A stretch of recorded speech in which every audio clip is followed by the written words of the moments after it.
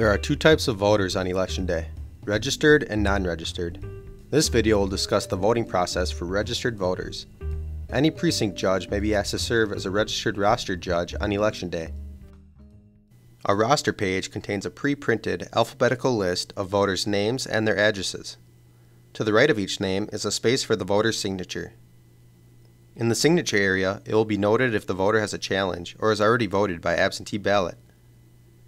Further to the right is the column of barcodes where you will find the voter ID number and the voter's date of birth. When a voter arrives at the roster table, first ask her name and address. If there is more than one individual listed with the same name, you may ask the voter for her date of birth. Remember that registered voters are not required to show any identification unless specifically noted on their signature line. Find the voter's name in the roster and point out the oath at the top of the page. Voters do not have to read the oath aloud. If the voter's signature line does not have any challenges indicated, have her sign the roster. Then, initial a blue voter receipt and issue it to the voter. The voter will bring the receipt to the ballot judge and exchange it for a ballot.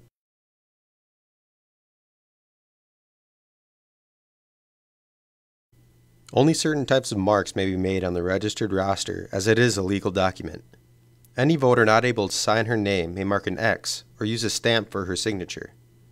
Initials or any combination of first, middle, and last name are acceptable as a legal signature, and signatures do not have to be legible. If a voter signs the wrong line, use a red pen to draw a large arrow pointing to the correct signature line.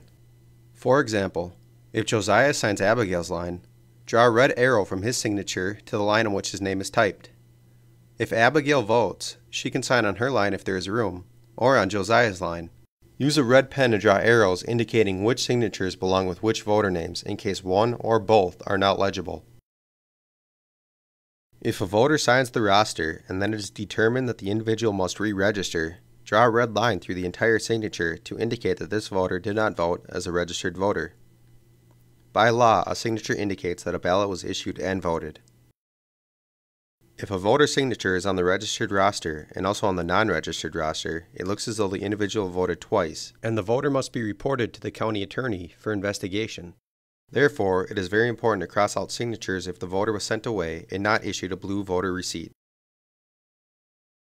If a voter writes deceased on another voter's line, indicating a family member has died, draw a red line through the entire word so it is not mistaken for a signature, and make note of the deceased voter on the roster correction sheet. If you are verbally informed that a voter is deceased, mark this on the roster correction sheet. If typos in names need to be corrected, mark these corrections on the roster correction sheet. Do not mark X's to indicate where a voter should sign, as X's are legal signatures. Again, rosters should contain only signatures and corrections to signatures. All other information should be noted on the roster correction sheet. If a voter states that she is registered, but her name is not found in the roster, there are several possible reasons this may have occurred. These reasons are listed in the polling place reference guide and can be shared with the voter. However, if a voter's name cannot be found in the registered roster, and it is determined that the voter is in the correct precinct, the individual must re-register before voting. There may be notations on the voter's signature line that must be checked by an election judge before the voter signs the line. Any mark denoting AB, whether it is pre-printed, stamped, or handwritten, indicates that a voter has already cast an absentee ballot and may not vote in the polling place. If a voter insists that she never voted by absentee, please call the elections office so we can resolve the situation. Because absentee ballots are received at the elections office on Election Day, there may be additional voters in your precinct that must have AB marked on their signature line in the roster. If this needs to be done, a staff person will call the head judge who will mark the roster, verifying that the voter has not already voted in person. Other notations on the signature line include challenges. Voters must clear a challenge before signing the roster and voting. The only challenge that requires the voter to present identification is the CID challenge. The rest of the challenges are cleared by the voter verbally confirming information. The list of challenges includes the postal return challenge. This challenge occurs because the voter was sent mail that was returned to the elections office as undeliverable. To clear the challenge, the voter must verbally state her address, which must match the address on the roster, read the oath, and sign the roster. If the address provided by the voter is different from that in the roster, the voter must re-register in the correct precinct. The Name Address Challenge. This challenge is due to the Elections Office receiving notice that the voter may have changed her name or address. Verify with the voter that both her current name and address match that in the roster. Have her read the oath and sign the roster. If the name or address information is different from that in the roster, the voter must re-register in the correct precinct. The CID Challenge. A voter receives this challenge because she is a first-time voter in a federal election. The voter must present acceptable Election Day registration documentation to the roster judge, read the oath, and then sign the roster. The Citizenship Challenge. A voter receives this challenge if she becomes registered to vote, but there is question as to her citizenship status. A voter may clear the challenge by verbally stating that she is a United States citizen, reading the oath, and signing the roster. The Voted Out of Precinct Challenge. A voter receives this challenge if she voted in the wrong precinct in a previous election.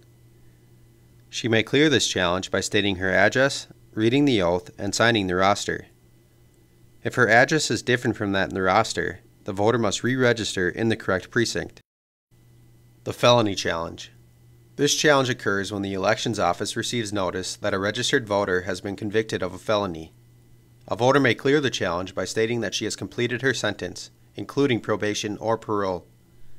If the individual is uncertain about her felony status, recommend she call her probation officer. If the voter states that she is eligible to vote, have her read the oath and sign the roster. In the Election Day Journal, record her name and note "Felony Challenge Cleared" so the Elections Office can follow up.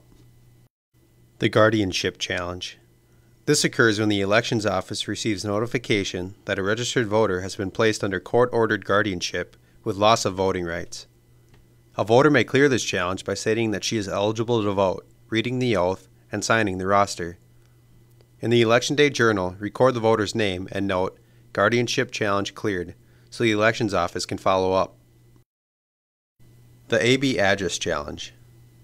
This challenge indicates that the voter applied for an absentee ballot at an address different than the one listed in the roster. Ask the voter if she already voted in this election by absentee ballot. If she indicates that she has not, she may vote. If the voter already has voted, she may not vote again in this election. Remember that the notation Challenge AB Address is different from the notation AB. If Challenge AB Address is on the voter's signature line, the voter applied for an absentee ballot but may not have submitted it. If the voter tells the election judge that the ballot was not submitted, the individual must be allowed to vote in the polling place. If AB is on a voter's signature line, that voter has voted by an absentee ballot, and the vote has already been processed by the Ramsey County Elections Office.